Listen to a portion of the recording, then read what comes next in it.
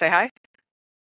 Hi. And we are here to talk about how you start selling game design services. And we would like to understand sort of where you're at, right? We want to meet you where you are.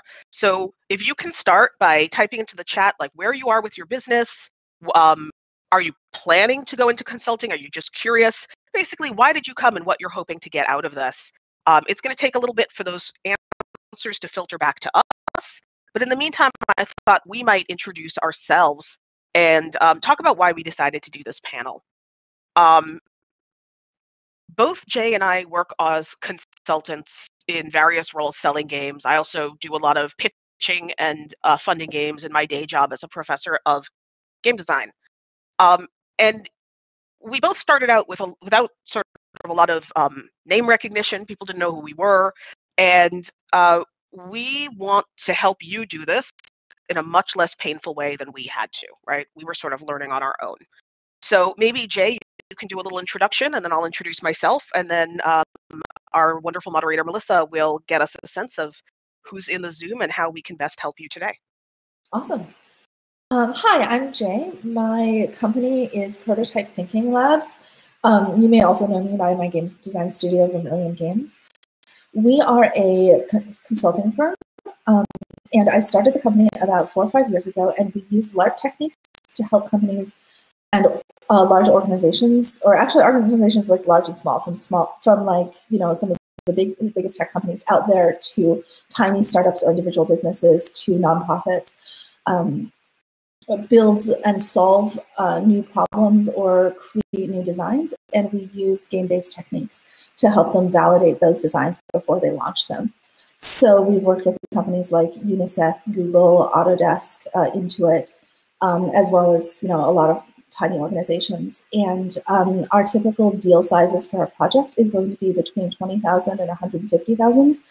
And I love corporate sales. Like, I love the process of scoping a project, bidding a project, and convincing people to pick you to be the person who works for them. And so I'm really excited to talk about how, if you're going to get into the route of getting large organizations to give you large amounts of money, how to go about doing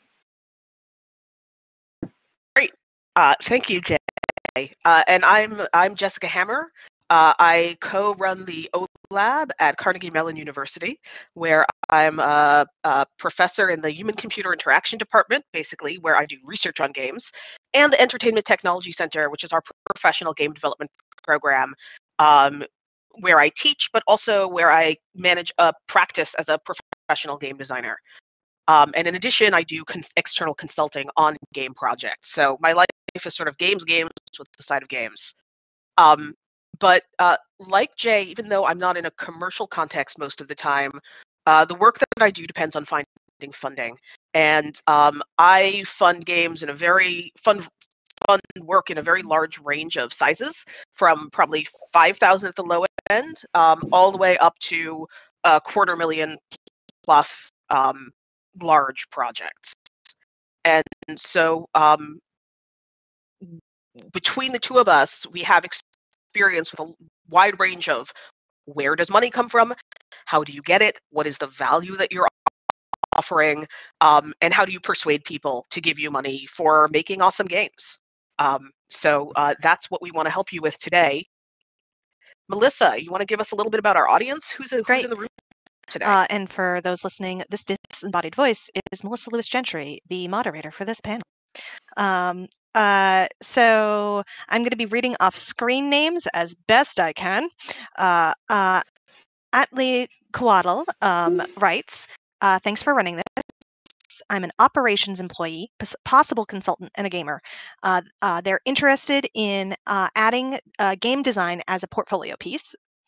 And then we have Joe Sixpack 007. I love this. Sorry. I get to use educational roleplay in about 10% of my job. I'd love to expand my skills and the portion of my time that I get to spend on design and facilitating EduLARP. We have a screen named Game Biologist who says, I work for a government agency and I'm interested in finding out where independent designers are coming from in terms of best practices. and if I want to pitch the idea of custom games for outreach to any of our NGO partners. Curzon writes, "Hi, I'm a game design professor and part-time tabletop game designer who has worked on one previous game project in this for semi-retirement." And finally, Huggy Ray says, "Hi, thanks for running. I'm hoping to start a business writing/running LARPs when I finish my PhD and interested in considering different possible target markets. So I just wanted some sort of beginner's idea how to do this." And we got some more people. Kevin Culp is here. Hey, Kevin. I'm just on the verge of bidding a game design for a large educational corporation and have no idea how to price it. And then Darren Watts, never heard of that guy, says, "I do a bit of consulting right now, and I'm always looking to expand that side of the business." We'll cut it there. People, if you are coming in late, please feel free to introduce yourself, and we'll try to get to that later. But let's kick it back to Jay and Jessica. That sounds great. Thank you so much, Melissa. We thought that we might start out by giving you just some quick examples of 3 case studies of what we've done at different price points to give you a sense of what you might be selling and what you're not selling, right? And Jay and I have very different perspectives here because we have different resources in terms of like what is the thing that our clients and partners are paying for. So I'm going to start with a low-end project. This is a project where our research partner gave us about $10,000 to build a bunch of prototypes. So we worked with Philips Health on what we call sleepy games. This came about because I was part of a speaker series where Philips came in and they wanted to hear a bunch of people talk about their research. And what that gave me the opportunity to do was listen and see what they were really interested in. And I just sent the speaker, the person who coordinated the speaker series, an email afterwards and said, I think there's this really interesting overlap, and I think that I can do a lot for a very small sum of money. And so they gave me $10,000 to produce non-digital prototypes of games that would help support healthy sleep, as well as get those games into some players' hands and report playtesting results. So in that case, the funding was really to create a bunch of prototypes that were targeted at making a transformation in the player, and for some very, very early research, not sort of, formal controlled studies, but just, will people play these? Are they fun, right? Like, are people uncomfortable with the notion of sleepy games? And that is kind of helping them think about their strategy in this area in the future. Jay, you want to talk about product testing?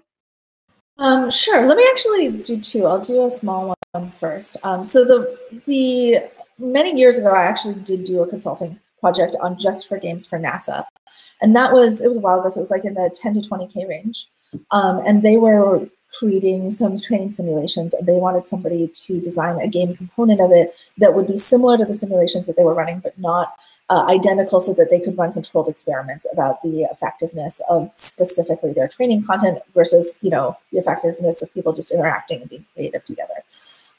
So that was something where we got that project through a contact who knew the project organizer and also had been playing games with us. And said, hey, what you need for this is a LARP. And then we made that introduction, just kind of talked through what we would do for it, quickly designed a project, submitted a very short proposal with that. And it was just literally going in and running a game LARPs for them on 2 separate days. And afterwards, NASA did want to keep the IP on those to continue running their experiments afterwards. Let me do my second one, and then you can do your second one maybe. So these days, my bread and butter at work is running simulations of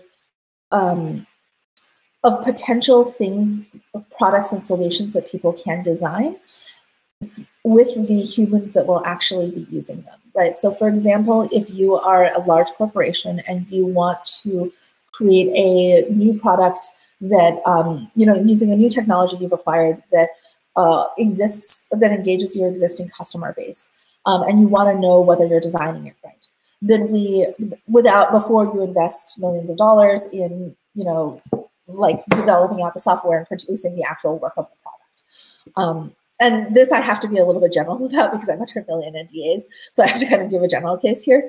So in that sort of case, we come in and we bring in real potential customers of the product, and we essentially they take like a prototype mock-up of what the product would be, and we have them LARP through real scenarios where they would be interacting with them in order to figure out, what the major touch points are, like what their actual genuine reaction is, right? And it's fascinating because in the user testing space, right now it's all about surveys and, kind of A/B testing and digital testing.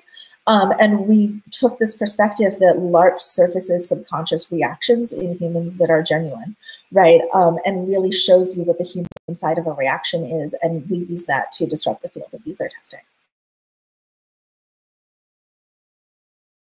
I want to give is a large project. We've gotten about $200,000 in funding for this project so far, where we actually just responded to an RFP.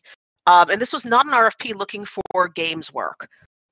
It was looking for novel ways to collect data sets to use to train AIs. But one of the things that I do in my work is I'm always looking out for where games can offer a solution to a problem someone already has.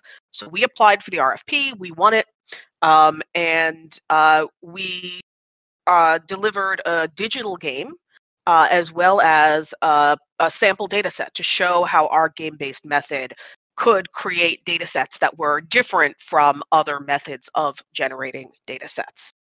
And so, these are the cases that we've given you are just to show you the range of how flexible you might need to be about where your funding is coming from and the scope and scale of the work that you're doing.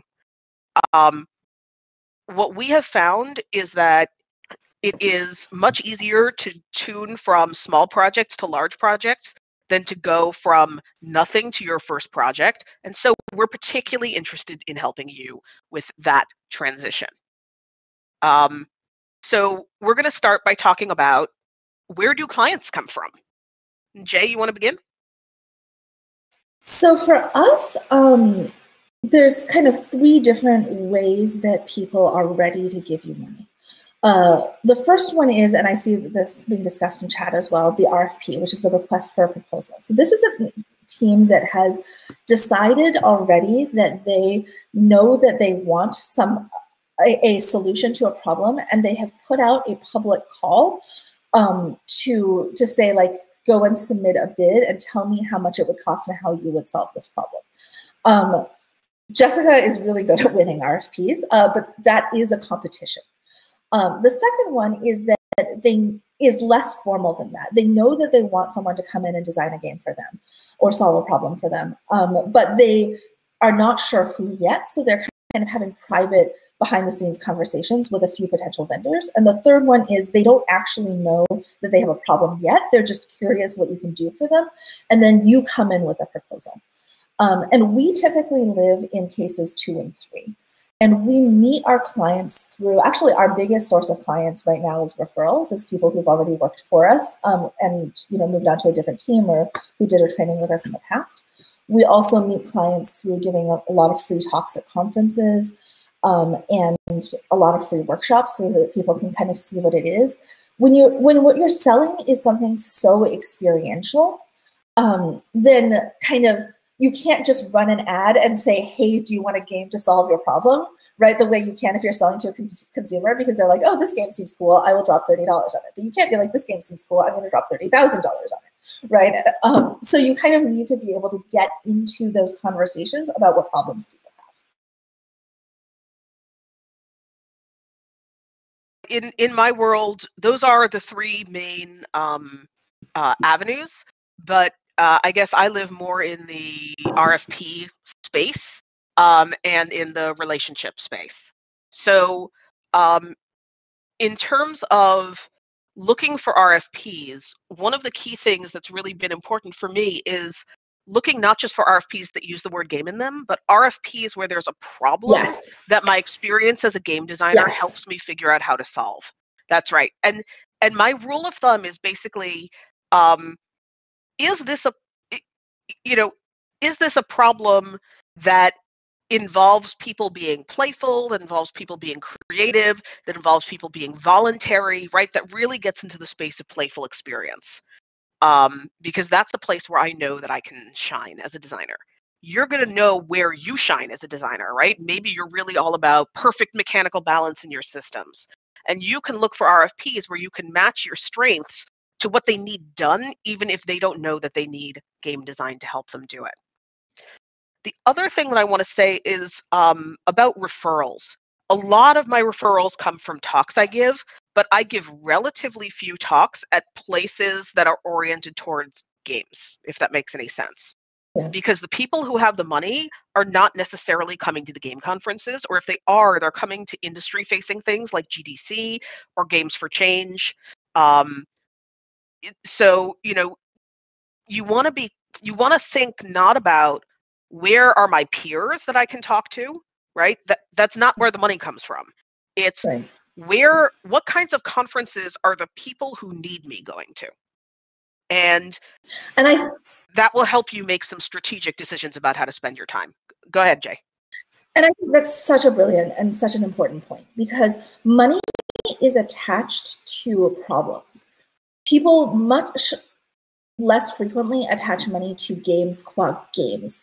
And very rarely at the 50K and higher mark are people shopping for a game solution, unless they explicitly want somebody to build a game to solve a problem. But at the same time, these are people who have gone through life having their problems solved without a game design perspective ever before. And we who are the designers know how much power the game design perspective brings. And when they hear that, it's amazing. They get really inspired, right? They're like, oh my God, I can solve my problem and still have fun. And it's dynamic and it's engaging. And I know games are the new big thing, but I don't really know how. And you're telling me the story of how I can take this thing that I never thought was a games problem and make it a games problem.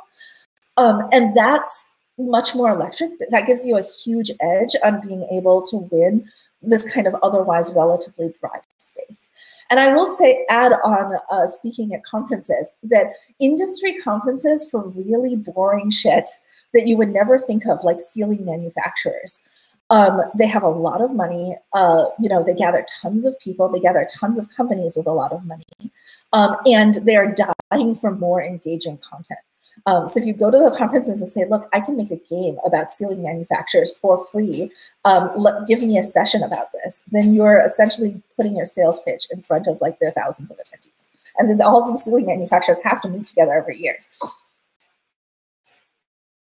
You cannot contract the conference and say, hey, we'll create an experience to keep your people engaged now that you're doing virtual conferences. Yeah. You're worried your ceiling manufacturers are just going to wander off because, you don't have them, can't see them in the room in front of you. So we can create an experience that you might even be able to get them to pay you. That's a really good example of an audience that has a problem and has money, and you can explain to them why you can solve their problem. And document. Every time you deliver something, take pictures and share and kind of make it look great. And then the people who are involved will also be incentivized. Sorry, I cut you off. Right. So, but what if you don't have anything to document, right? What if you have never sold an event before? So how do you pitch these people and convince them that a game can be the kind of solution that they're looking for and that you can deliver it? In the former case, you want to have a set of 3 really compelling examples at different sort of levels of investment or different price points. And for that, you really want something specific, right? Like so-and-so made such and such a game for this organization, and here's the problem it solved for them, right? That's one direction we could go. The second, and you want to give them the name so that they can go and Google it and see that it's real and point their bosses toward it, right? And the examples that you choose should also be aligned with your special sauce as a designer, right? So for example, my special sauce is doing transformational games because I have a deep understanding of sort of psychology and learning theory, and I can actually embody those in game mechanics to help make games that transform their players, right? That's my special sauce. When I choose examples for my own portfolio or external examples, I always want examples that lead people to go, yeah, that's the special sauce we need. Then all you have to do is say, and by the way, not only am I a game designer, but I have your special sauce, right? And that makes you, even if you haven't made a game before for this kind of client or in this space, it makes you much more credible because you can show that you have the skills that they need above and beyond game design. And there's always things you'll need to show you have above and beyond game design. Basic professionalism, right? But also things like event planning, right?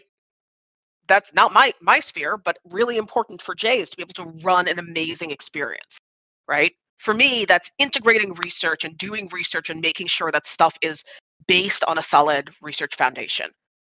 Yeah, I don't know what yours is, but you should look at what you do besides game design to understand how you sell yourself as a game designer. I'm going to turn over to Jay because I know she has a couple more things to say. And here's the thing about examples. And if you're someone who, when I started this, people are like, give me some examples, give me some case studies, give me your portfolio. And I like froze up, and it gave me like anxiety for honestly like 2 years because I was like, oh my God, I don't have a great portfolio. Like, I don't know, how can I share, right? But the thing is that people don't want examples to judge you. They want examples to visualize what it would be like to do the thing because they've never done the thing before. Your examples in your portfolio aren't your resume, right? They're not your grades. They're not like saying like, check it out, I got A+ like in like, or B+ or whatever in like all of these things, because nobody is judging you. Like the other thing about the corporate world is that like people are just like way less judgy than they are in the consumer world because it's their job to spend the money, right? So like whatever story you tell, it doesn't have to be really precisely a reflection of your career. The purpose of your examples is to make it easy for them to imagine what it would be like to work with you. And if you have to fudge or simplify or kind of explain out or like replace a real detail with a fake detail to make it clearer, some of the case studies, as long as like, you're not like straight up lying to people about what you've done, like that actually just helps the clarity of the explainer.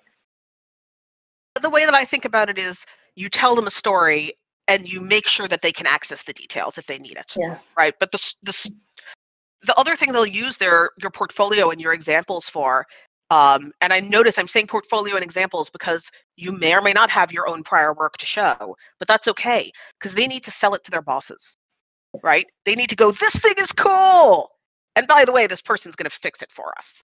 So you really kind of want to think about what's the conversation they're going to have when you're not in the room to someone who knows even less about this than the person you're pitching to, right? So you just want to give them the chance to be like, this is awesome, right?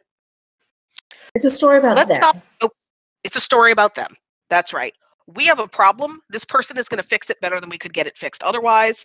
And the bar is often surprisingly low, right? Just think about the most boring corporate training you've ever been to. That's the bar, right? Every single one of you can do better than that. The question is just showing them that you can do it and making them believe it. I want to stop and see if we have questions from our chat stream.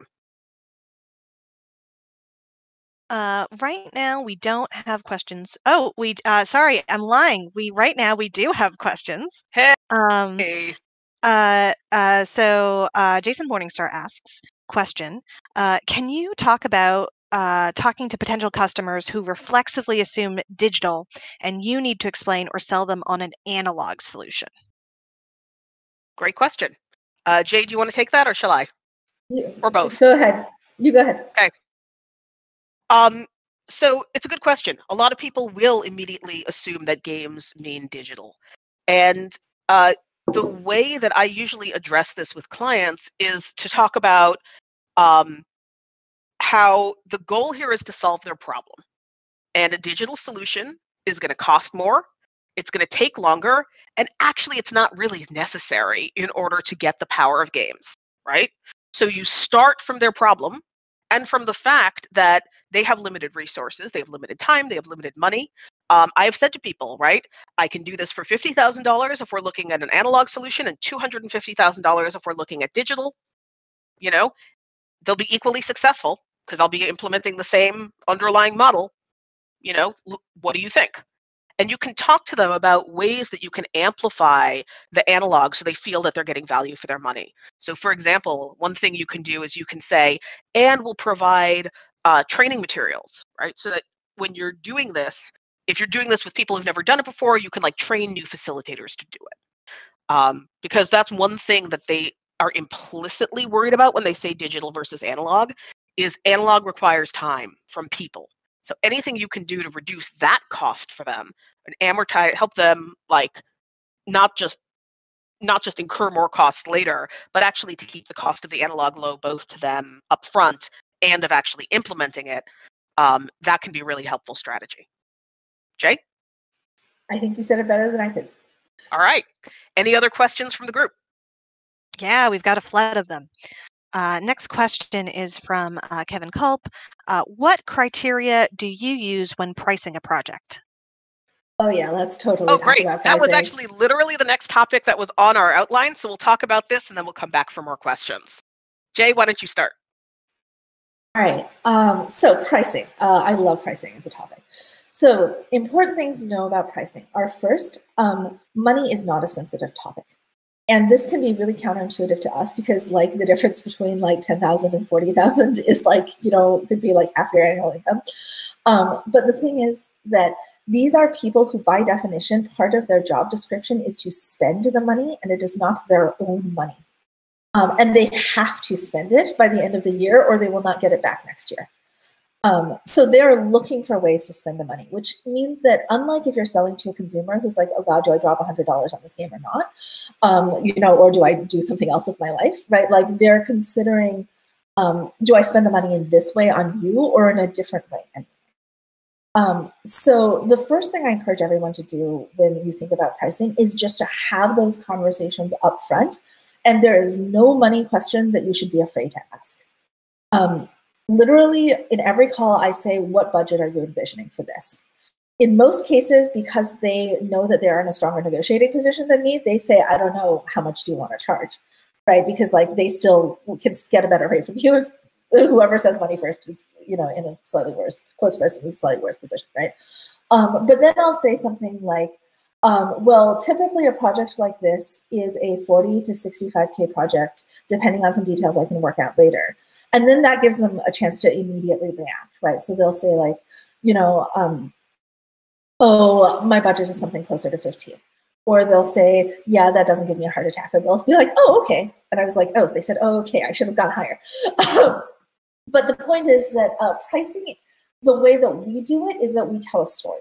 After we have that initial exchange where I have some information about where their anchors are, right? Like I'll go back and I will create a proposal with 3 different price tiers, as Jessica mentioned, where I'm outlining like 3 different versions of what I'm delivering at different amounts. And and there has to be a cohesive story behind all of these price tiers, right? But they will not be shy about pushing back on you and saying, I want these features in tier number 2, but is there a way we can get that at under, you know, this price? And then it's just a practical conversation that you guys have about what you can do at what number you have. Another thing that will help is that every organization has price tiering at approval brackets. So it's like under this amount of money, like for example, in our industry, it's usually like under around 10,000 is a certain level of approval. Under 20,000 is another level. Under 100,000 is another level. Under 250 is another level. So it's totally fine to ask your point of contact, like what is the approval bracket we're talking about? And you know, what is the amount past which we'd have to go one boss up in order to approve this? And then you can keep your pricing within that range. I use, I guess, almost the opposite strategy, which is I actually straight up say to people, if you want to work with me, here are the 3 major price points that I work at, and here's the amount of effort that I can put toward a project at each price point, right? So, and again, talking about money is weird, but I'm just going to be transparent. So at this point in my career, the lowest price point for working with me is $25,000 for a semester, right? That gets 15 weeks of effort and a certain amount of hours, right? The second price tier is $80,000. And the third price tier is $250,000 with a 2-year minimum.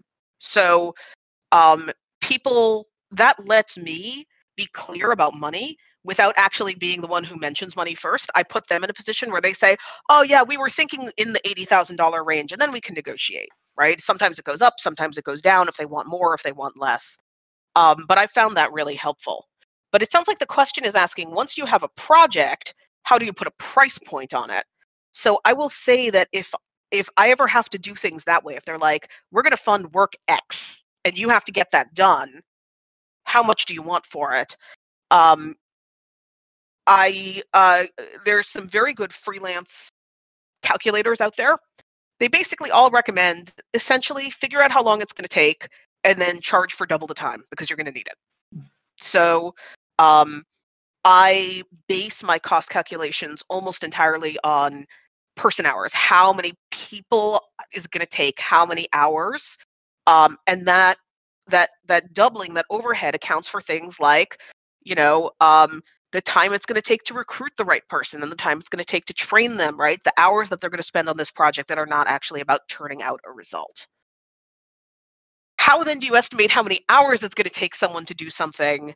Honestly, I'm terrible at it. So I have a sort of advisory board of people I ask for advice about specific things. So there's someone I call up when I have a technically complex project. And I say, I've estimated it'll take an experienced programmer about 300 hours to do this. Here's the feature list of what they're going to do. Am I way off, right? And sometimes I am, and sometimes I'm not. So you are lucky that you're embedded in a community with lots of people who are grappling with this problem. I won't speak for Jay, but I am certainly available. If you want me to sanity check something for you, I will totally do that. And you don't have to rely just on your own self. But the more you can do about speccing out, this is what person X will do. This is how long it will take. I think it will take them. These are the deliverables. Like if you do that for each person you're thinking about hiring, you're going to be able to get a lot more clarity and a lot more accuracy. And then you want to build in the freelance overhead. And me too, feel free to hit me up anytime. Sorry, there's a bit of a lag in the. I also want to call out on the subject of pricing, like this kind of transparent anxiety that we have when we start out consulting, right? Which is, what if I price too high and they walk away? And we kind of want to price ourselves as low as possible to get them to do the job, like emotionally. Don't do that. Don't do that. Yeah, no, don't do that. You're going to want to do that. Don't do that. And I will say, we all went through this, right? And when I was starting out, there's nothing I wouldn't have done for $5,000, my first year, right? Sure, it would be great if I could have gotten them to give me $20,000 for it, but honestly, I would have done exactly the same thing for $5,000 because that would have, kept me alive for quite some time, right? So that's okay. And as you do more projects, you'll get a better sense of your own pricing. But if you want to avoid pricing someone out, the specific technique that we've used is that we have the story of how we price ourselves, which is our ideal way of pricing ourselves, right? We have the number that we typically work at, and then we have our secret walkaway number. So on the call, I'll say well, usually this is a $20,000 project, but since you're a nonprofit, I'll do it for 10. If you need to negotiate lower, then we can do that. Or I'll say, we have an annual budget for pro bono work that we can kind of tell me what your budget is, and I can pull from that to go down from my number, right?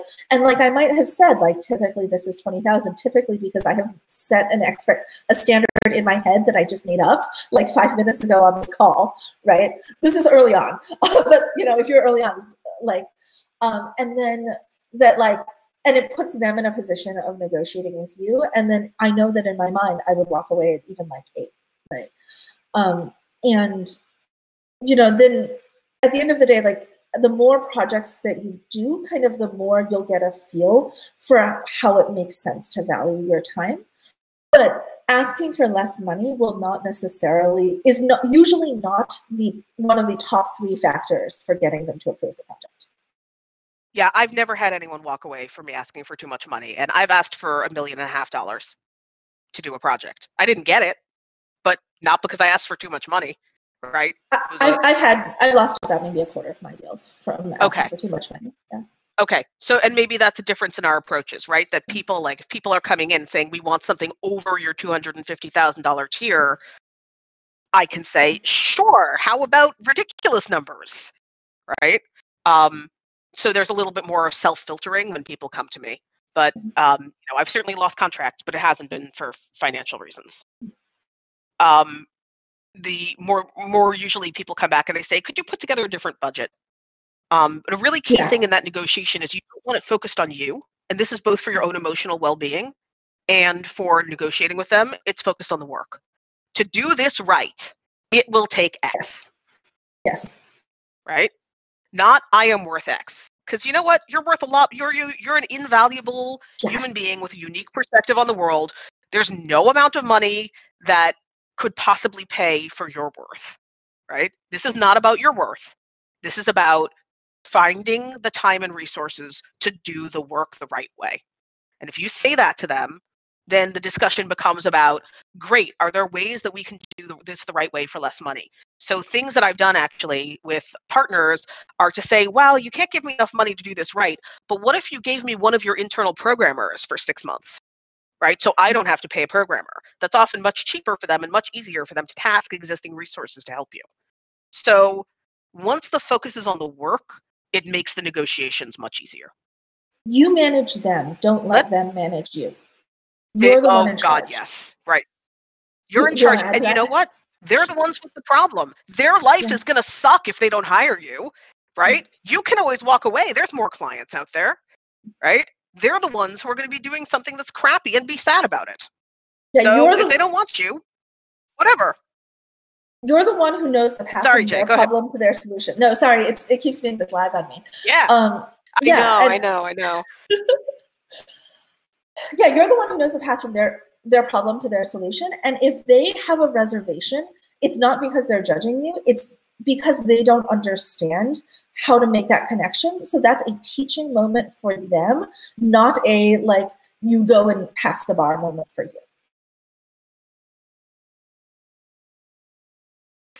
Let's get another question or two from chat. Excellent. So the next question appearing is from Jason Pitt. It is, what is the potential market for GMing or game mastering as entertainment services for corporate contexts in the world of online conferences? Does that make sense? Do you want me to repeat? Oh yeah, it makes sense. That is outside my area of expertise. Jay, you want to take that? Let me think about that for a second.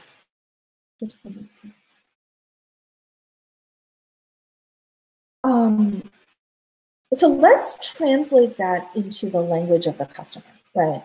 So first of all, it's GMing versus any other sort of game they're not going to understand the distinction from. So it's play as entertainment, right? So it's some sort of game-related entertainment for them at online conferences or, for their team building or in their organization.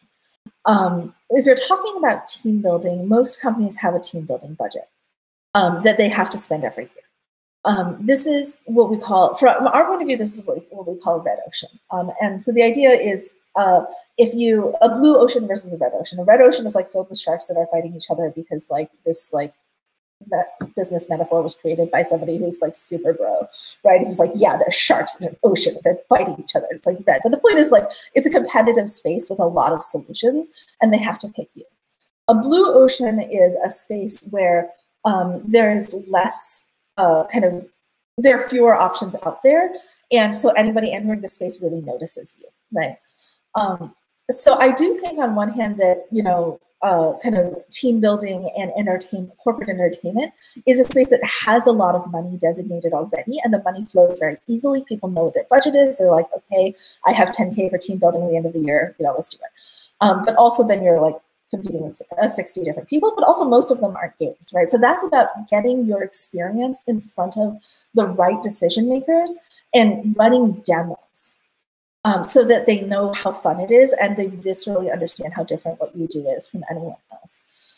And I will actually say there's a common saying, don't do free work in consulting. I don't believe that. We get the vast majority of our new clients from doing free work because experience design is so different that being able to do something to like freely get them that visceral impression. Like I do anything for that, right? Like sometimes I pay to get that impression in front of people. Do the right kind of free work. If someone asks Yes. you to do free work, it's not a good idea. You should be making strategic decisions about when free work benefits you. Yeah. But again, like, I don't get paid for any of the talks I do. Yeah. Right. Yeah. That's right. Yeah. Right. I get paid. I don't get paid for speaking. Right. I could charge, but that's not the point of why I give talks. So I don't. In terms of entertainment. Oh, sorry. Go ahead. Sorry. Go ahead. I'll take this actually for a second. So I just want to say what Jay has just done is reframed your idea in terms of value to people who have money. There are other ways to reframe it. So what she's done is said, okay, maybe we reframe this as a team building exercise, right? What is the problem that you have? Well, at online conferences, we don't get people going out to dinner together and forming the kind of relationships that they would, in a physical conference. There are other ways to reframe it. So, for example, you could talk about making how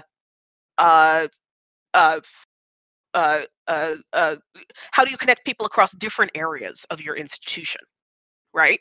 And get them to work on a problem together in a playful way. Or maybe the problem is we want to have a party and it's just depressing to get everybody together on Zoom, and we want some way to showcase like different people being awesome. So if you can put it in terms of a problem that they already have, you're much more likely to be able to sell it. And I think there are at least a dozen stories you could tell based on this concept. The trick is picking the one that there's money for and that the people who have the money are experiencing pain. Yeah, I think the really big takeaway is follow the money. Like money has ways that it already flows, and it is 100 times harder to fight money uphill than it is to go where money is already flowing and make your pitch there. And you just don't know, like in detail, right? Like we're giving you some outlines, but like in your particular case for your particular people, you just need to go find out. And the way that you find out is give them an example of what it's like, and then straight up bloody ask them. Right. Like, so if you're doing a demo of a game at a conference, you can make the last move of that game. Hey, everybody, why don't you draw a little outline of what it would be like to like run this game for your own team and then hand that in. Right. And it's like a fun exercise at the end of the game. But now you have everybody's names, email addresses, and a picture of whether they actually think they can run for their own team. And then just say like, and sometimes I'll just ask like, so you've had this experience. I would like to sell more of this experience to you. What does that take? Is that a conversation we can have? Like there is no question that is rude. You can also contact people and say, what are the biggest problems that you have? Hey, I hear you organize online conferences. What sucks? Right? How can I'm looking for ways that I can make your life easier. I have a bunch of tools at hand. Would you just be willing to talk to me about some of the things that are hard for you? And you don't even go into selling them immediately. You use that to go back and refine a pitch that maybe you take to them, maybe you take to other people as well. So don't underestimate the role of doing pop-up research, right? Like really low key, really lo-fi. Just try to get people to tell you the things that bug them. And that can be really rewarding. And you have a huge edge on everybody else in the industry in the red ocean that does this, because nobody does experience design in the corporate world. Like we are the best and most enjoyable and most valuable event at every conference we go to. And we hear that all the time from organizers and everything. Like we just win every conference because we bring experience design, right? And like there's an entire field of facilitation that kind of has nothing on jamming, right? Like, so just like the sheer amount of value you have to bring is astronomical, and 10% of that will blow their mind. So it's just about making them realize that. Great. What else have we got in the chat? All right. So I'm going to actually combo two different people's questions because I feel like they feed into each other.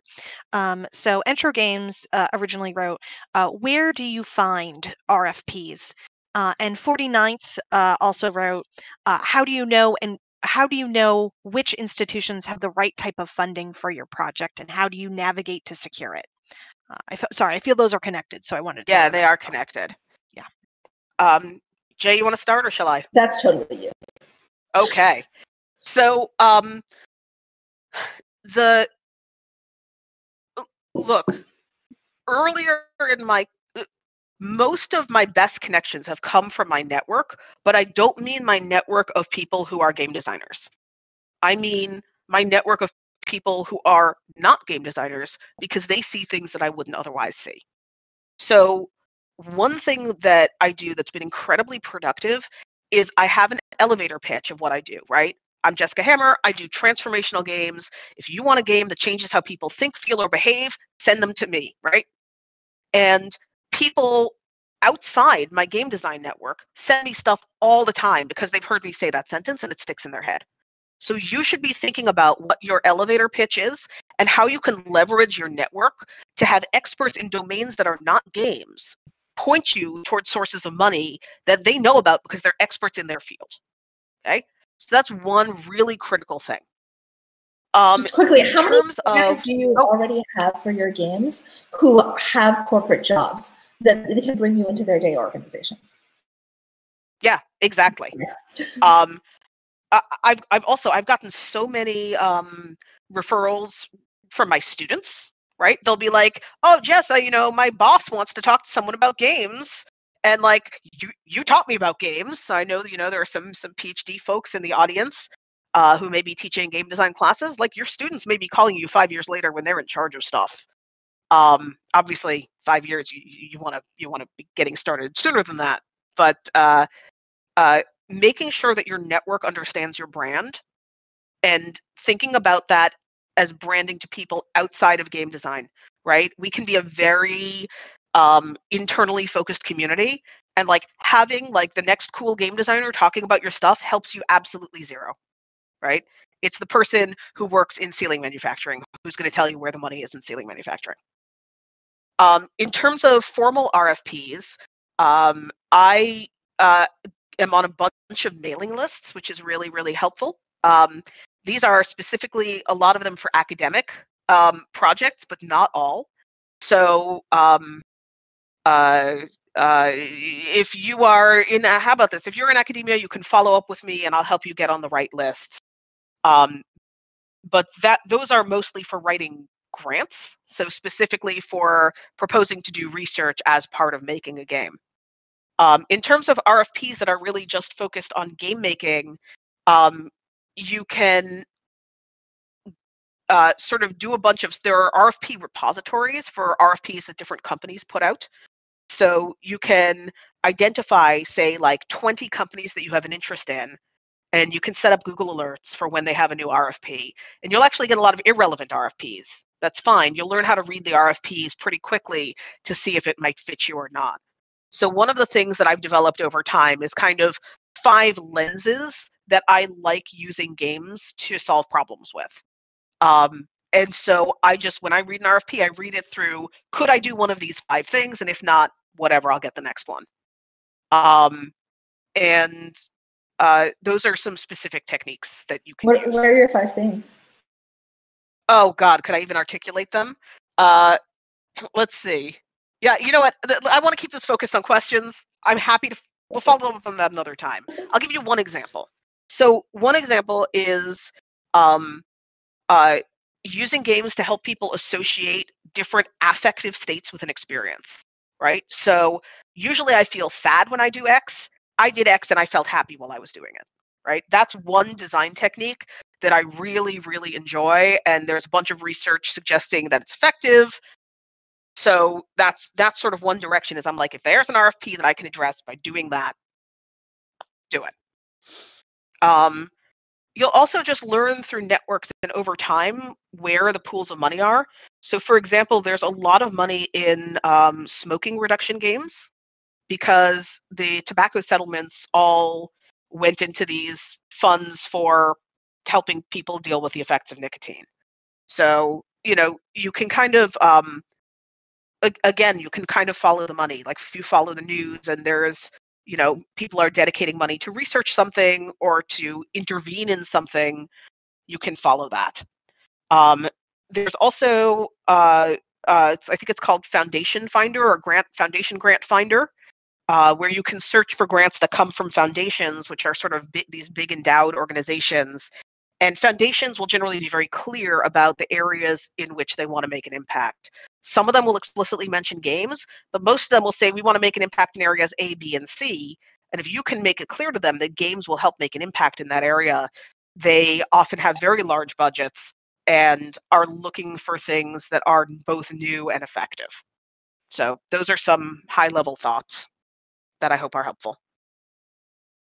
I think for me, I actually personally hate RFPs because it's just a laborious process and you don't know whether you're going to get it. And you don't have a lot of control over the interaction. And I like control.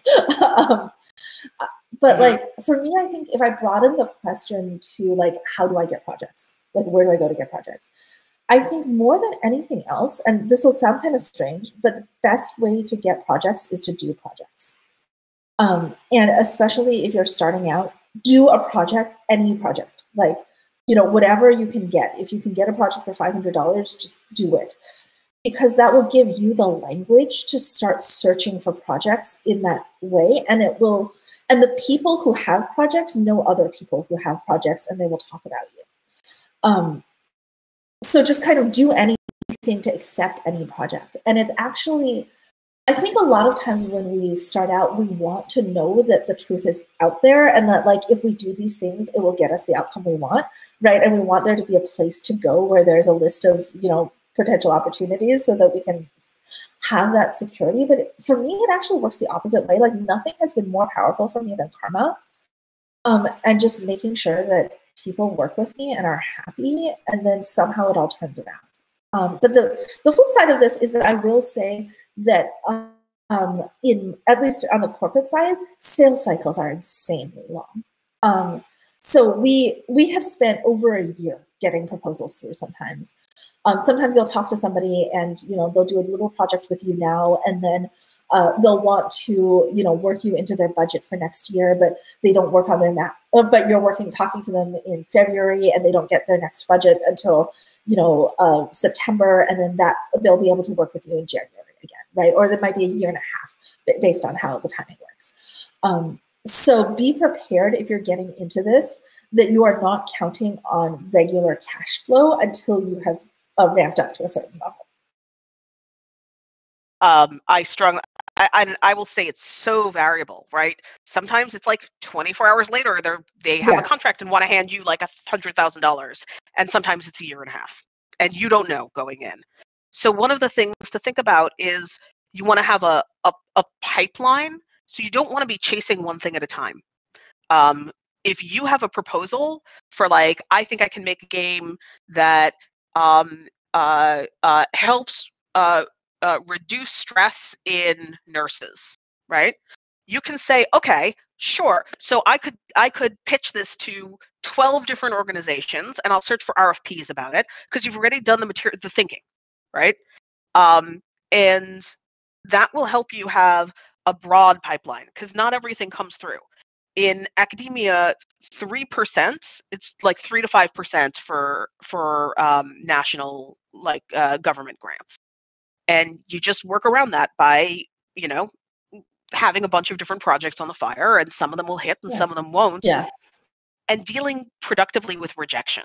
So that's another critical thing. If you get rejected for a project, like there's only one bad outcome, where you get committed to do a project and you spend a lot of time and effort and it sucks. Like sucks for you, is a bad experience, pisses off the client, whatever it is, that's the only bad outcome. Yeah. So if you miss out on a project that you would have been great for, whatever, there are more projects out there. There are so many people who need our help as game designers. I know that at the stage I'm at in my career, I have more stuff going on than I can handle. I'm already outsourcing stuff to people. And I'm only, I got a long ways to grow. So it's okay to miss out on opportunities. There will be more. That's why I would say, you don't want to work for people who ask you to work for free. I agree with Jay. There are times to do free work, doing a first project, maybe you are doing it for free, maybe you're getting paid a very minimal amount of money, but you want to make sure that it's the right partnership and that these aren't people who think that it's only worthwhile because you don't have value. Don't work with people who don't value you and who don't treat you with respect. That is a hard line for me, and I have turned down large sums of money because of it. And that is the best thing that I can advise for you to do as well. You are worthy of being treated with respect as a human being, regardless of what the person you're collaborating with problem is or how good your game is at solving it. Doesn't matter. Don't work with jerks. You're going to be really sorry when it sucks up all your time and energy. Any last thoughts, Jay? Because I think we're just about at time.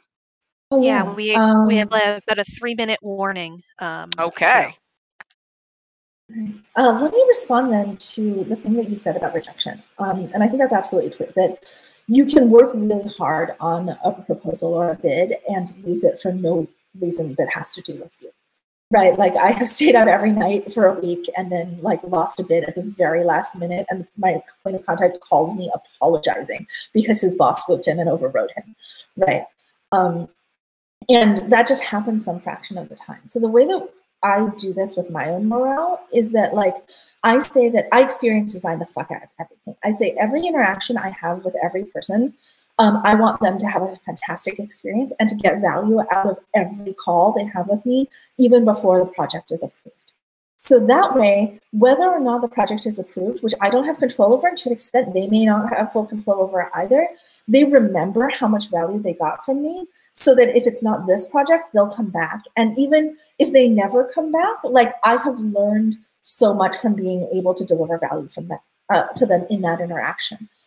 And we often have this mistaken understanding, or this kind of fallacy that that the people with the money on the other side know exactly what they want.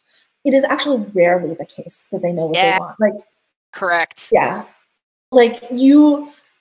So you may think like, oh, well, I don't want to start doing anything until they've approved it. Just start giving them what they need, like straight out off the bat, and they will realize how much more of what they need you can give them. And they probably need you to handhold them a little bit through it, especially if it's their first time. You look like you had something to add to that. I'm going to say, I think we're just about time. So I want to close by thanking you, Jay, for being on this panel with me. This was super fun. Thanking our moderator, Melissa, and our technical technicaler, the people making all of the technology go behind the scenes. And also thank you for coming and listening and having great questions for us. We know we weren't able to cover everything, and probably each of you have different questions and concerns, but find us on the Discord. Jay and I are both open to talking about these things and helping you with your questions, because you know, everybody starts from the same place, right? Which is from scratch. And we want people to have it easier making the transition into consulting success than we did. Yeah. One last thing: if people in this panel watching it would like to find more information about you or your companies or hiring you, what would be the websites or way of contacting you? Great. My website is replayable.net. They'll find a bunch of information about my academic research, as well as ways to contact me about being a consultant. My website is prototypethinking.io, and I dropped it into chat. All right, great. Well, it looks like that we are wrapped up. Thank you, panelists, and thank you everyone for watching. And our technician Joe, I think you can take